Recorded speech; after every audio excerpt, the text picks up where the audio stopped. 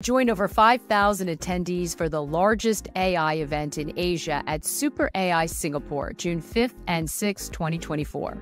Raoul Pal, Benedict Evans, Balaji Srinivasan, Edward Snowden, and over 150 others will join the industry's most influential to explore and unveil the next wave of transformative AI technologies. Singapore will become a vibrant AI hub for a week from June 3rd through June 9th, with over 150 side events that will make for unparalleled networking opportunities. Visit www.realvision.com/superai for 20% off tickets with the code REALVISION or click below.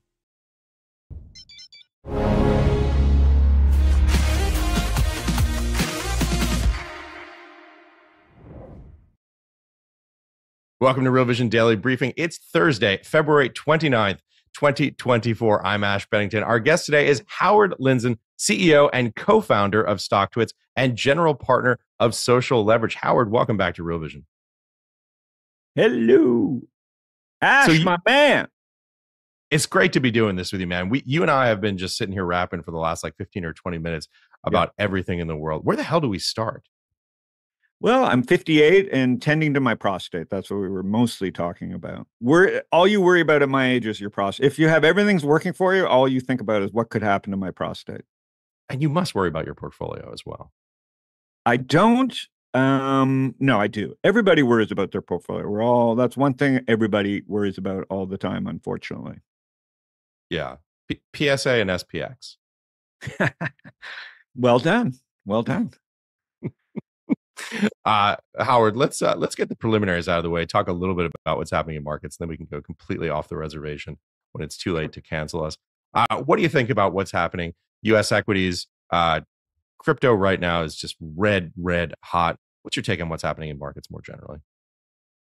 Well, I think what's happening today is what happened 2 years ago, is no one wanted crypto. You had, again, I'm not a crypto person. I have a lot of spec capital in crypto through some funds, but I remember raising money for an emerging manager fund about 18 months ago in the bottom, and we were just getting yelled out of the room. We were just trying to asset allocate about 18 months ago with, Bitcoin around 18, 20,000. And it was, I still felt it didn't feel like a bottom, but it just felt like, based on really strong signal of no after no after no, being laughed out of the room for even talking about crypto. And then you had The Economist, you had every news, everybody was making fun of crypto. That this is why we're at crypto today, right? You still have the same shitty global environment. You still have nobody wanted to deal with the reality of what the macro is, right? Like the global shrinking, you got a couple of wars. And so the macro environment is just still conducive to a lack of trust. And then you combine all the money still sloshing around. Why would you tie your money up in venture capital when you can trade it in crypto and have 100 backers? So I can see this whole economy of speculation is playing out again in crypto. So that's the crypto market. In the QQQs and the Magnificent Seven, it's just incredible companies with incredible cash flow, with incredible power, incredibly diversified across consumers, across business models, across jurisdiction, across currencies. And, I don't know, that's what people are doing. They're putting their money in the Magnificent Seven. I mean, will it last? I have no idea, but I can understand why this scenario is happening. Do you worry about the narrowness of the breadth? I mean, and the degree of the run up? I mean, NASDAQ 100 trailing 12-month, basically 50% higher. Well, I mean, no, but yeah, I mean, define worry. I don't know enough to tell people. I don't have the answers, right? I think it's not as narrow as people think, because Apple's 100 companies. And you can't get it out of your life. So how narrow is that really? It's a narrow in the sense that you're buying one stock, but are you really buying one stock? When you buy Google, you're buying one company. You're buying Gmail, Maps, Android, Is it one company? It was one company 50 years ago before the spreadsheet, but it's 100 companies, really. So I don't know, like that narrow breadth, I don't really buy. Valuation, um, I guess, seems a little stretch for the shrinking world. But again, I'm not a big equity guy. I take so much risk in seed stage that I love watching the markets because, of Stocktwits, and I love owning individual stocks. But I've mainly become a direct indexer and ETF person. Let's just touch on the news of the day here a little bit since it's a market wrap show. We'll get on to more fun stuff in just a second. PCE increasing 0.4% on the month, 2.8% year over year. Obviously, this is the indicator of inflation. The Fed watches most closely. This is kind of their benchmark, not CPI. We should point out S&P 500 roughly call it 0.5% higher for the day. Things kind of uppish to flat. NASDAQ, I guess almost up a little over 0.75 percentage point on the day. Perhaps a bit of a relief rally on the notion that there's not dramatically accelerating PCE. Any thoughts about inflation? No. I mean, I'm wealthy, so like I don't know, like I don't see it. Like I could feel it. Like people talk about McDonald's being really expensive. But then I read about the app. If you use the app, it's kind of like their discount program. So I think it's real. Like I look at the prices, I don't have an assistant, but I book everything myself. I go to Google Flights. I look at hotels. Like I'm the consumer directly. I don't pass it off to anybody. So I know that hotel prices are high, especially on the luxury side. And I know,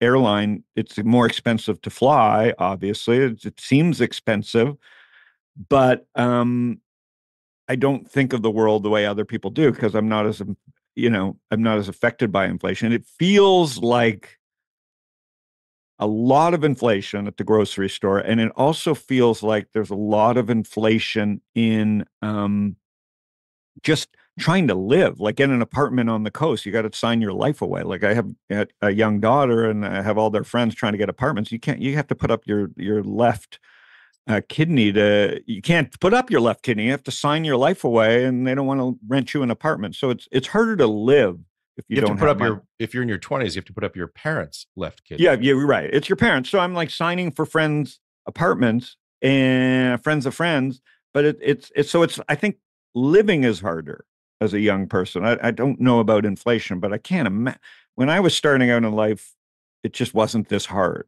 You had a credit card and you had Best Buy, and you just ran up a bill and worried about it later. Kids today are on debit cards, and it just seems more stressful. Yeah, extremely, extremely well said. And you see the goods and services inflation and the dramatically outstripped by the asset price inflation. You talk about folks in their 20s who are trying to start households, start families. It's brutal, man. It's brutal to get out there in the first house. Because I shop for myself.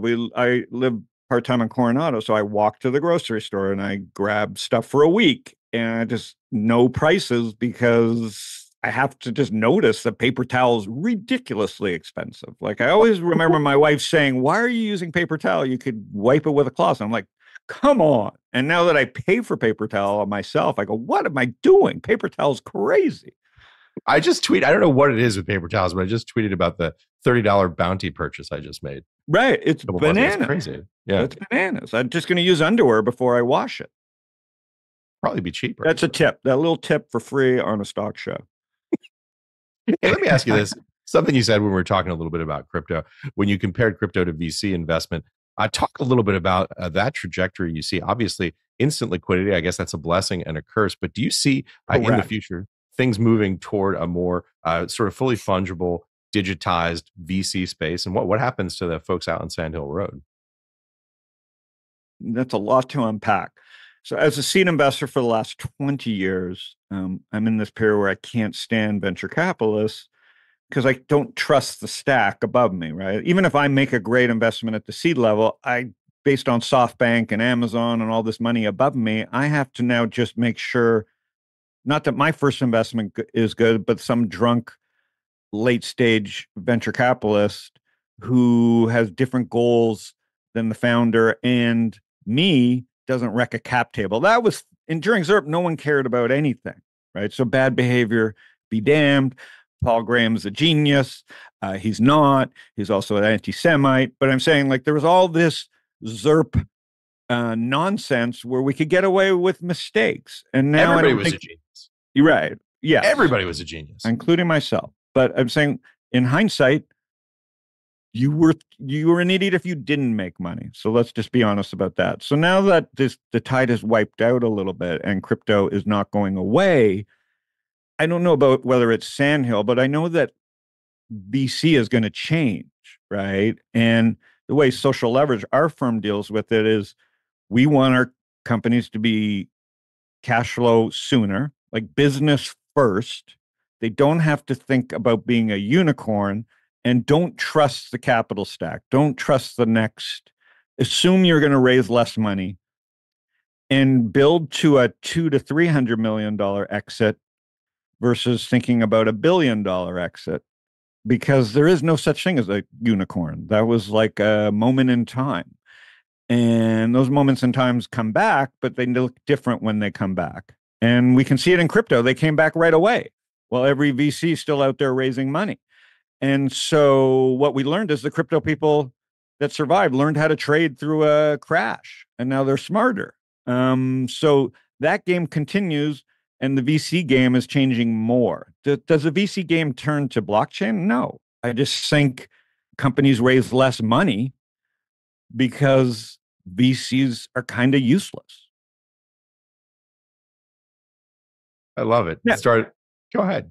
But VCs that invest in true venture capital are necessary, right? Robots, but a VC creating an app or a VC, disrupting enterprise, all the rages of the last, the Uber of this and the this and that, venture capital is supposed to be venture capital, right? Like we see it in the chip industry, right? Like, I mean, we need venture capital. We just don't need it where we thought we needed it.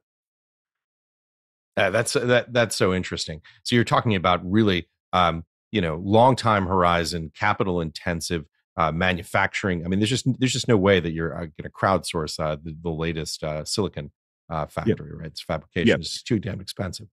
Yeah. So we went through this period of misallocation of capital. It'll get better allocated. So I think VC is going to change. I don't think it means it's going to the blockchain. Well, you get to look at things really early as a seed stage investor. Let's talk a little bit about that. What do you see? What's changed here in the wake of this period that we've just passed out of, that we've been talking about, with massive central bank liquidity beginning to ease off? Well, there's still capital out there. So what's different this time is we're starting from a higher base of capital.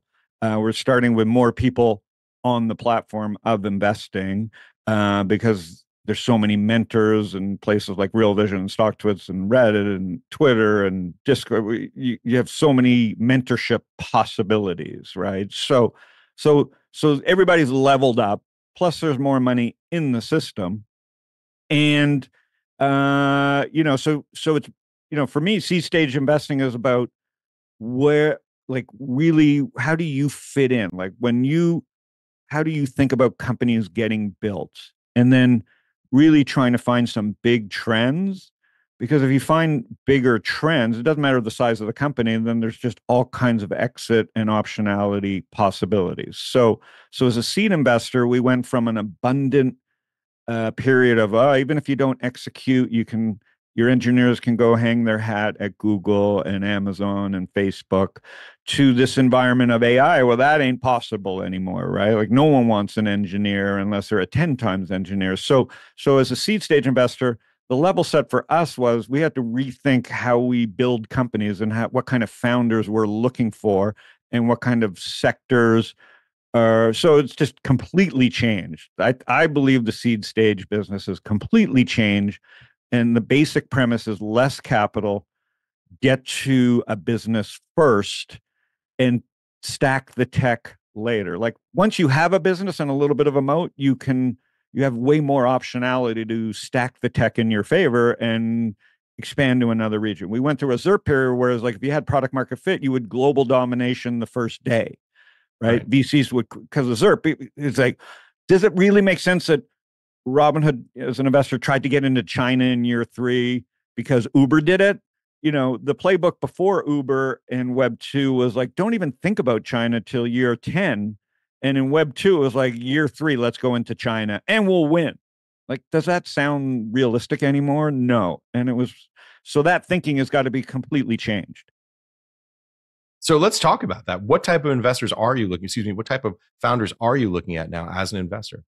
Well, the good news is we have a huge network. I write, I have Stocktwits, we put the vibe out there, I would say, about what we're looking for. So it's mostly inbound, right? We've been doing this for 20 years, so that's an edge. I tell people what we're looking for, just like I'm doing right now, right? And so what we're looking for are founders that would be happy with a $300 million exit. So if you're happy with a $300 million exit, paid in capital should be at most $30 million. So let's have a conversation if you think you can build a $300 million company on $30 million of capital. Right. And then, by the way, take it backwards. What does a $300 million company look like in a 5% interest world? It doesn't look like $3 million in sales and $1 million a month burn. It looks more like 30 million in sales and profitable. Right. And so if you tell that story enough, first of all, every founder doesn't want to talk to me when they hear that story, but eventually founders that understand how we think call us and say, we get you, here's our idea. And then it's just much easier. So we're still in that period of like romance and dating where we're telling people what the world looks like or how social leverage thinks exits look like. And then we're trying to find founders and then form fit companies to build to that exit so that our LPs make money. We're on the same level when we invest, and then we can work the cap table towards like a rightful,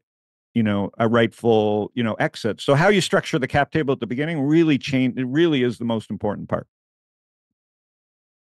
We were talking before we went live about the way commerce itself is being restructured, the nature of disintermediation, how digital content is coming of age in a way that allows creators, that allows entrepreneurs to directly monetize, own the relationships with the customers in ways that they never have before. We were paying homage to the great Richard Lewis a few minutes before we went live. And we were talking about Punch Up, something that you've invested in. And it's interesting to me in of itself because I love comedy, but also because it's in some ways emblematic of a shift where you see this balance changing, where folks can own relationships directly with their customers without layers and layers of middlemen, not just stepping on margins, but even perhaps more important, disintermediating the direct relationship that people can have with technology, which I think is just a fascinating idea.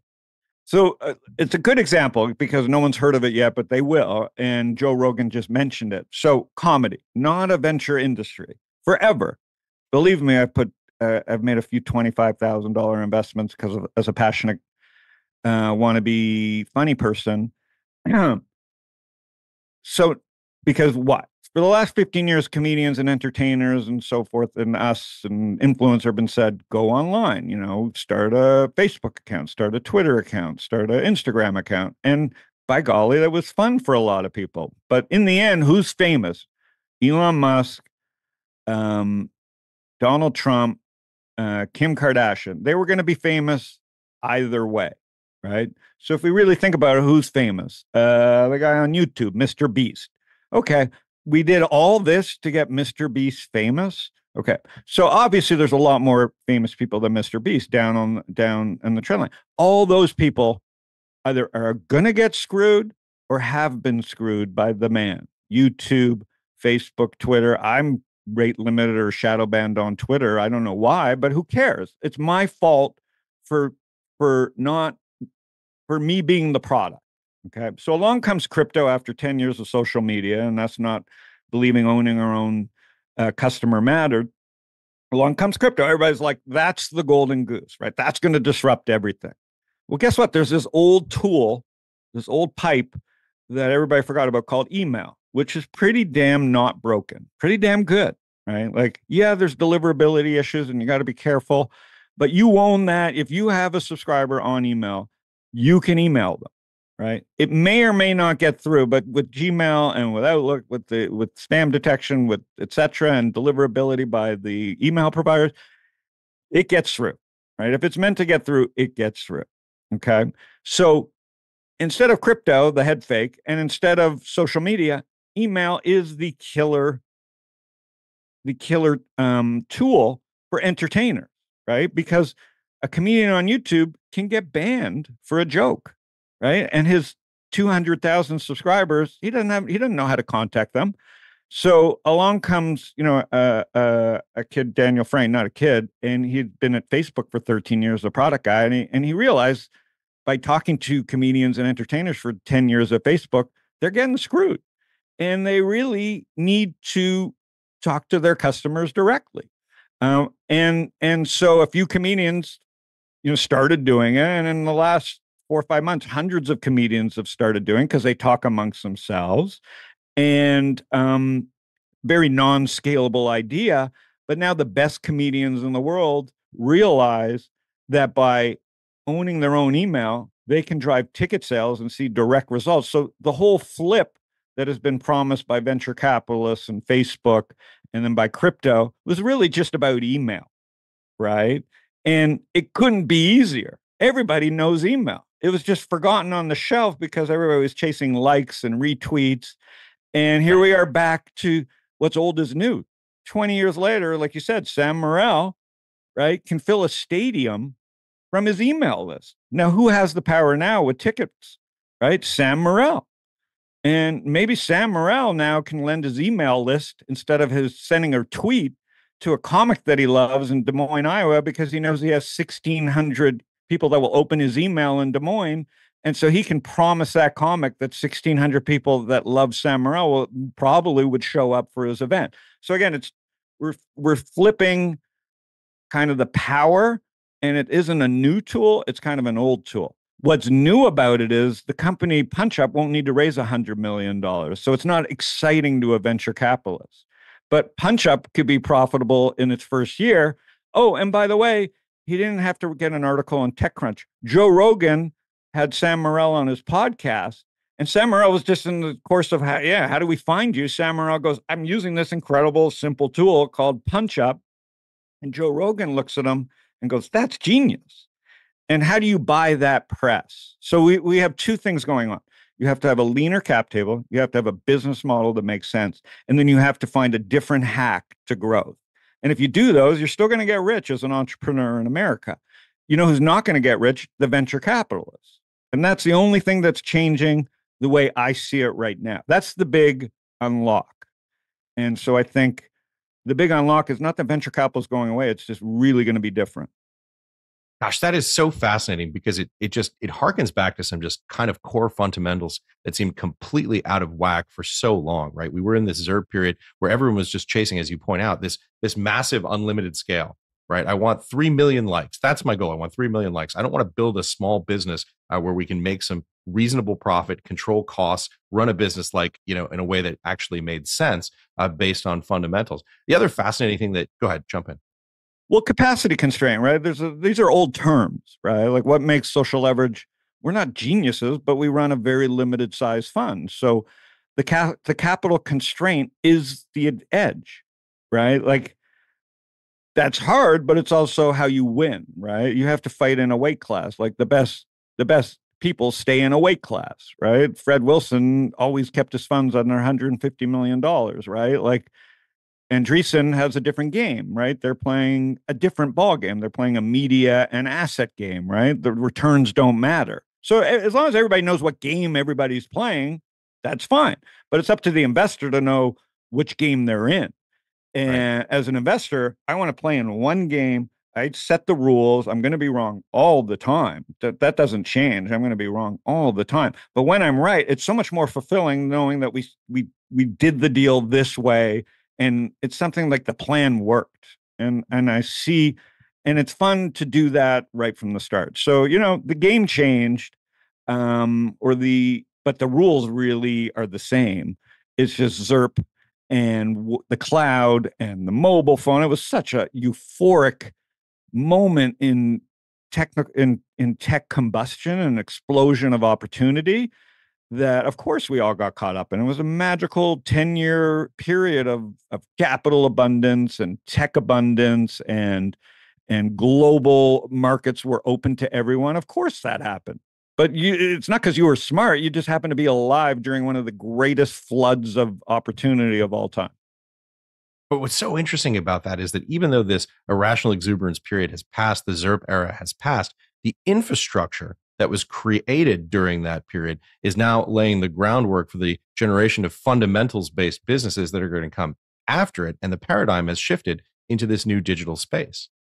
Wasn't it irrational exuberance? I don't think it was the same. It was irrational stupidity and mentoring by, I mean, Y Combinator is Harvard. It just was a sped up Harvard, right? They've been spitting out bullshit rules that the founder gets 50%. You got to do a note.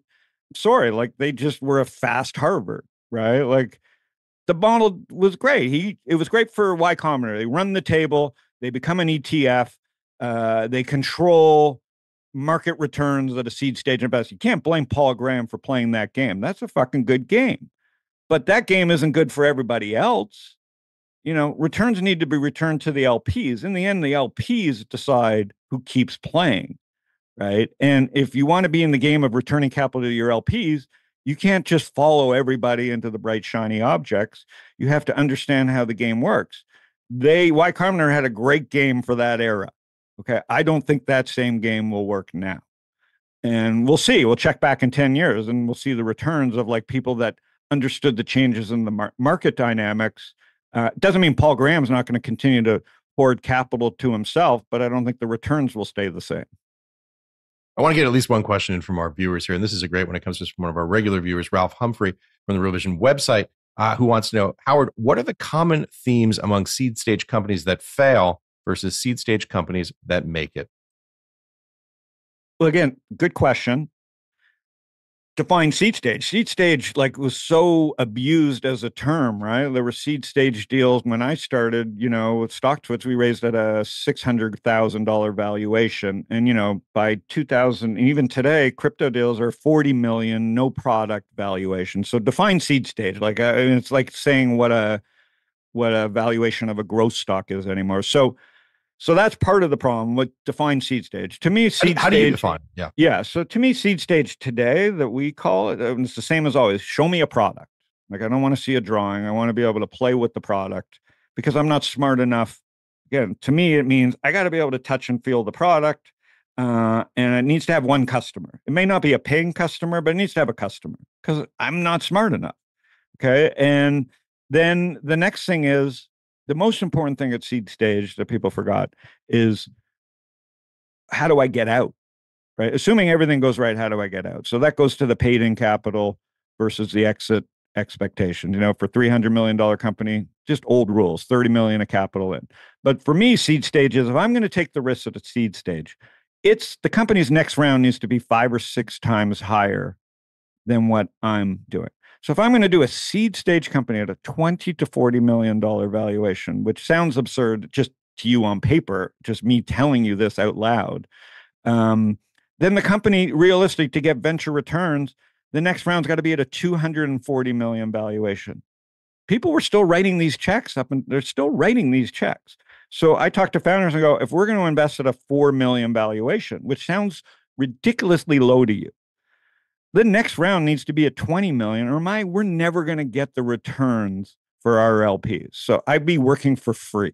So unless investors start behaving smarter, the returns are not going to be there for their LPs. It's just my concern, right? Everybody can keep writing checks and the party can go on, but at some point, someone's going to say, don't I get capital back?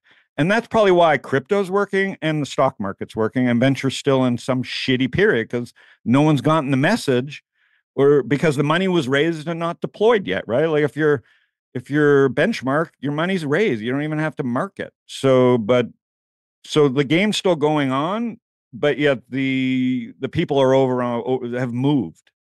So that's probably not a great answer, but that's how I see it.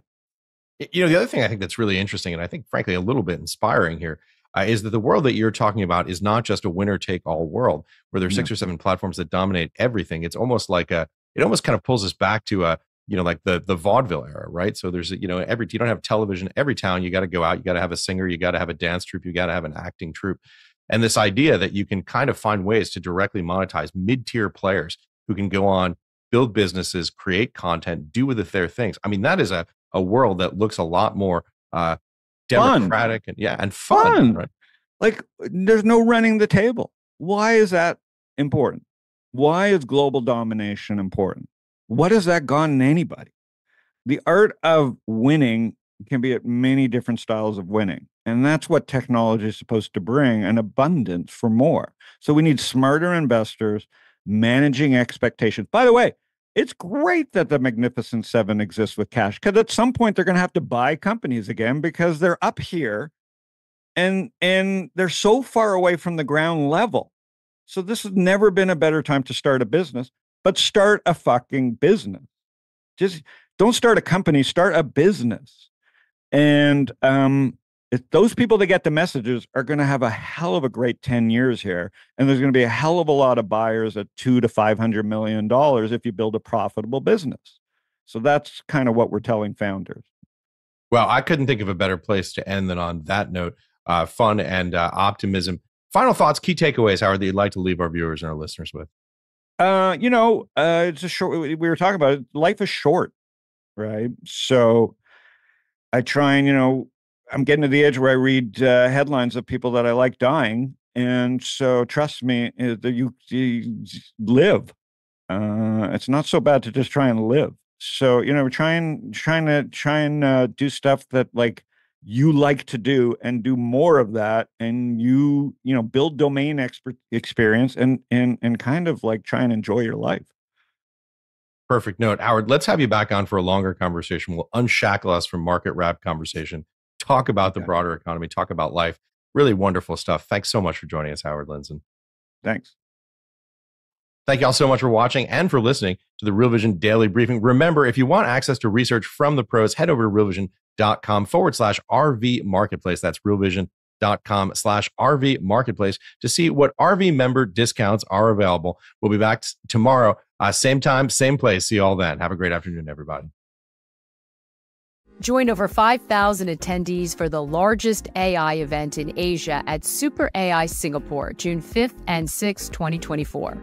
Raoul Pal, Benedict Evans, Balaji Srinivasan, Edward Snowden, and over 150 others will join the industry's most influential to explore and unveil the next wave of transformative AI technologies.